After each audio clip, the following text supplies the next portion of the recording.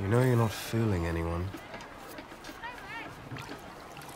Lord Corlys has chosen to raise you up, to serve alongside him, and yet you still continue this subterfuge. Don't want my men to get the wrong idea. About what?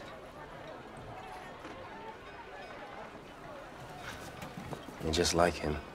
Oh, you're making art provoking me. You saved his life, brother. Do you never think about what could be ours? Or yours, anyway. The riches, servants, the Driftwood throne. We spend the whole of our lives in the shadow of the Sea Snake's great castle. Do not wish to dwell in it any longer.